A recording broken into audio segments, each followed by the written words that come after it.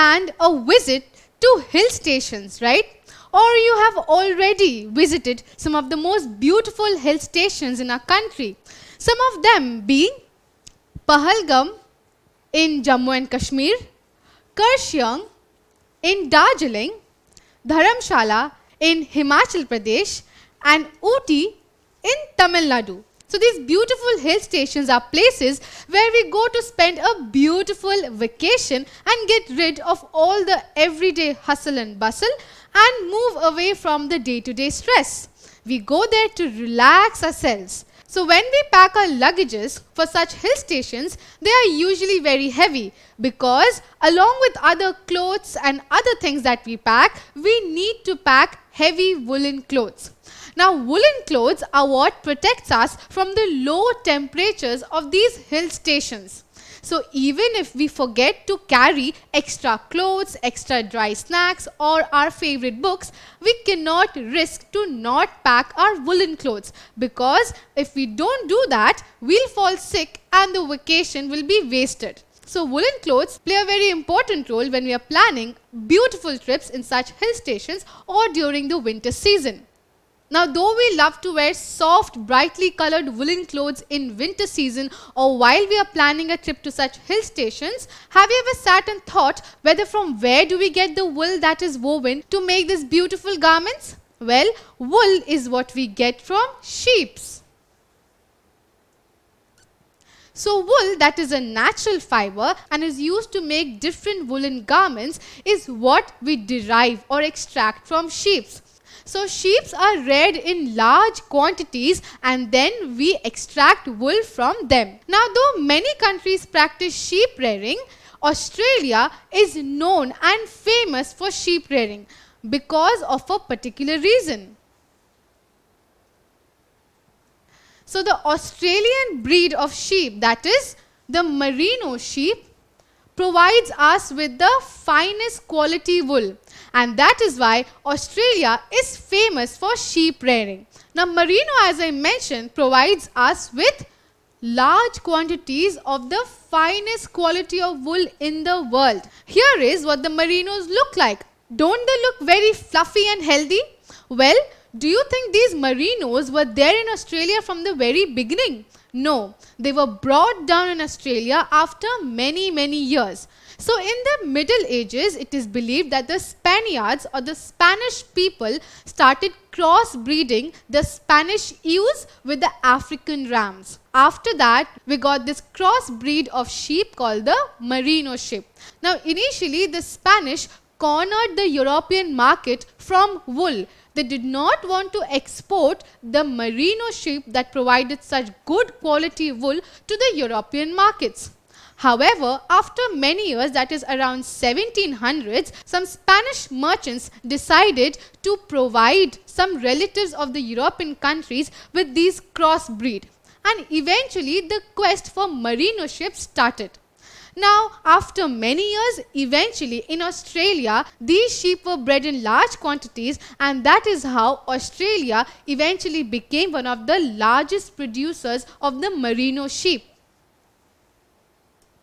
Now here we can see in this image that Mr. Young Merino is hiding in the room. He does not want to be seen like this, where his magnificent white coat has been snatched away from him.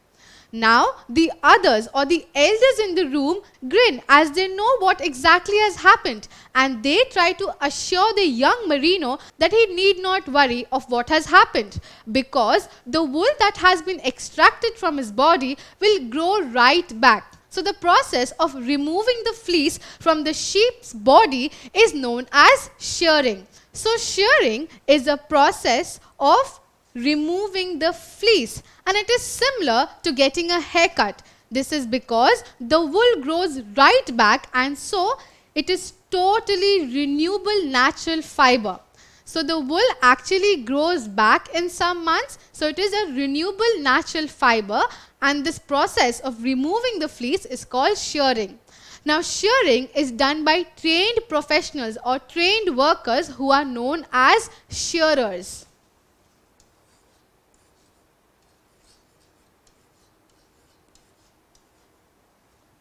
Now, shearing is regarded as a specialized skill, and each year in Australia, there are national competitions to find out the best shearer of the year.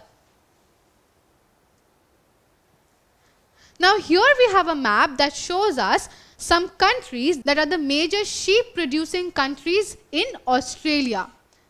So, the major sheep producing countries in Australia are South Australia, Tasmania, Victoria and New South Wales. Now, why do you think only the countries in the southern part of the continent are the major producers of sheep?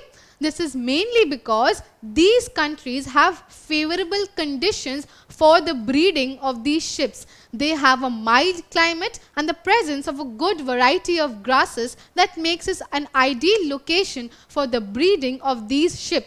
As compared to the northern territories, it is seen that they are much warmer and do not really fit well for the breeding of sheep because of the presence of Tropic of Capricorn that passes from the northern part of the continent. So, these are much hotter and do not really fit well for the breeding of sheep, making the southern countries or the southeastern countries a more ideal location for the production of sheep.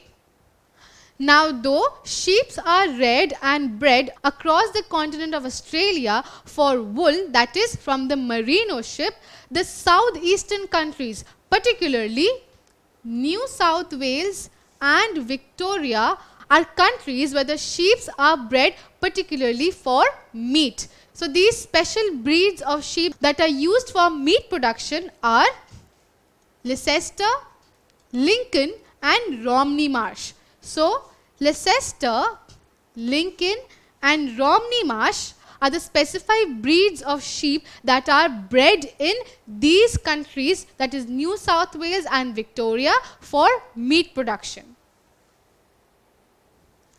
Now, there are various products that we get from sheep rearing.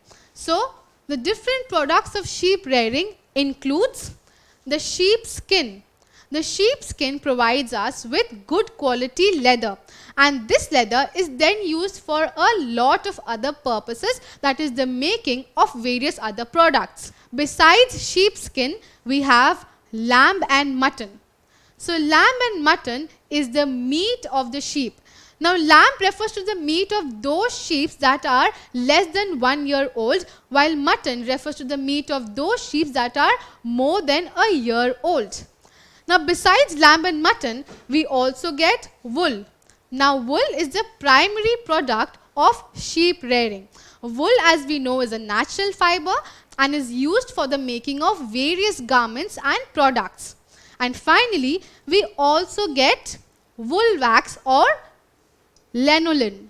Now, what exactly is this? Well, this is a wax that is used in many auto lubrication, in motor oils and also in pharmaceutical and cosmetic industry. So, these are the different products that we get after sheep rearing.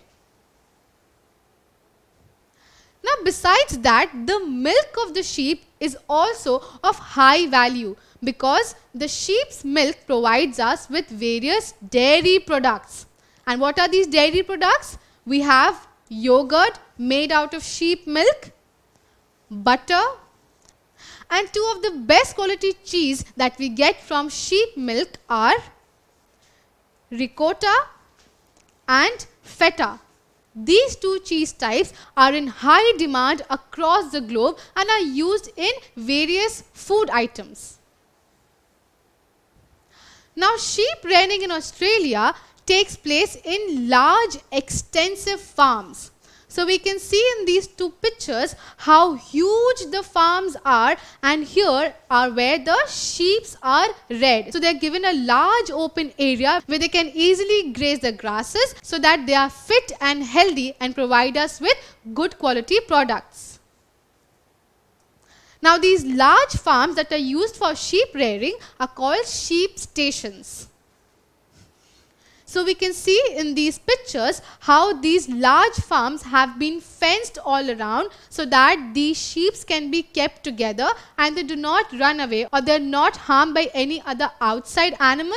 So, these large extensive farms are called sheep stations where these sheep are reared and kept, and these are well fenced. So before we proceed with our lesson, could you help me answer this question? What are the farms used for sheep rearing known as? Are they known as rearing grounds or sheep fields or sheep stations? Well, the correct answer is sheep stations. So the large extensive farms where the sheep are reared are called sheep stations. Now, for the good management of the sheep and these large extensive farms, they are further divided into smaller sections. So each station is divided into smaller enclosed fields to confine the animals, and these are called paddocks. So we can see here in these images how the sheep stations have been divided into smaller sections or smaller enclosed fields, and these are known as paddocks. Now many parts of Australia, particularly those large extensive farms where the sheep are reared, they provide the sheep with good quality grasses. These grasses, particularly alfalfa grass, is used to feed these sheep so that they are healthy and fit. So many parts of Australia provide good grazing grounds for sheep rearing, and they support a variety of grasses, particularly the alfalfa grass. Now each paddock that is created can contain about more than 3,000 sheep. So a paddock may hold up to 3,000 sheep. Now once that paddock has been used or has been grazed well by the sheep, they are sent to another paddock or they are shifted to another paddock, so that the paddock that has been grazed well is given the time for the regrowth of the grasses. So from each paddock that can hold up to 3,000 sheep, when the grass and water becomes scarce, they are moved to or shifted to another paddock.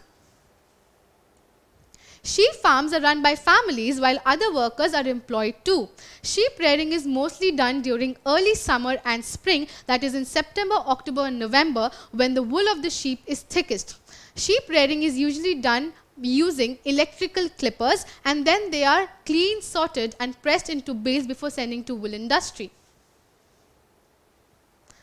Now there are trained workers who look after the sheep in the farms and also look after other requirements of the farms. That is, they repair the fences and gates of the farms and do other works like cleaning and grooming. So these trained workers have a special name too. So the male trained workers who looks after the farm and the sheep are called jackaroos, while the female workers who does the same thing are called jillaroos.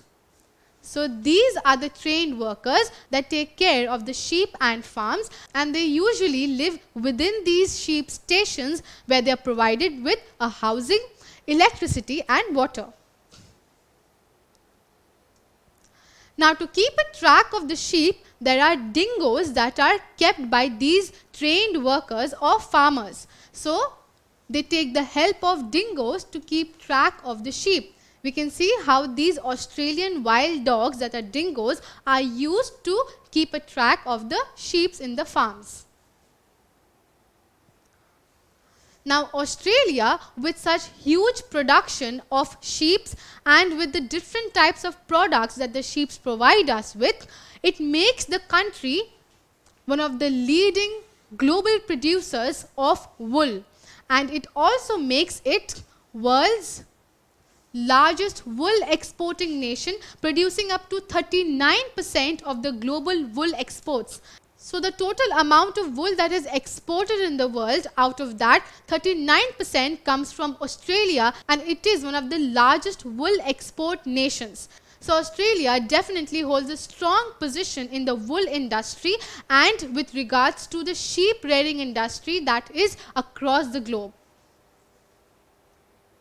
Now besides being the largest wool export nation, providing with the finest quality wool in the world, it is also the second largest producer of lamb and mutton after China and a major exporter of the same. So after China, that tops the list in lamb and mutton production, we have Australia as the second largest producer of lamb and mutton and one of the major exporters of the same. It brings in foreign exchange, thus adequately adding to nation's economy or nation's wealth.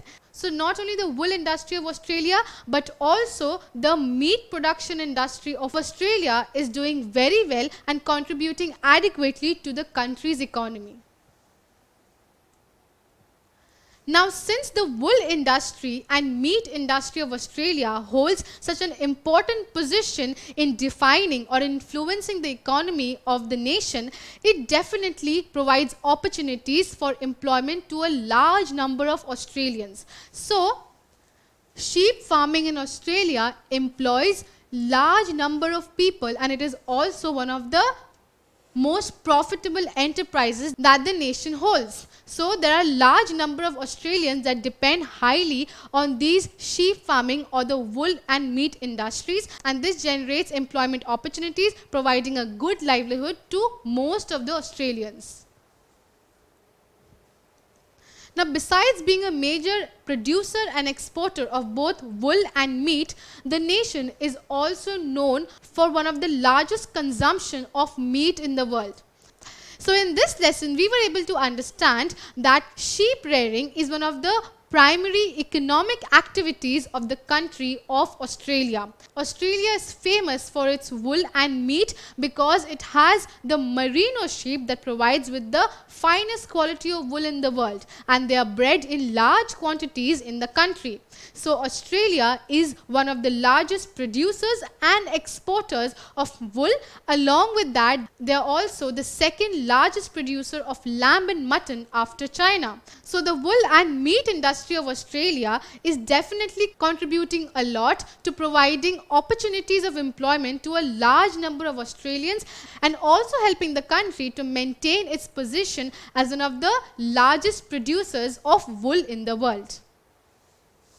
Don't forget to subscribe to our channel and hit the bell icon. You can also register for free at DeltaStep.com or download the DeltaStep app to learn one-to-one with our amazing teachers, or to get access to all our 5,000 plus amazing videos as per your school syllabus. Master each topic with our adaptive practice technology. Get million plus questions with step-by-step solutions and unlimited mock test. Get all your doubts resolved instantly. Learn via games and win amazing prizes like PlayStations and iPads. So at DeltaStep, learning is not just fun and easy, it is rewarding too. So register for free now.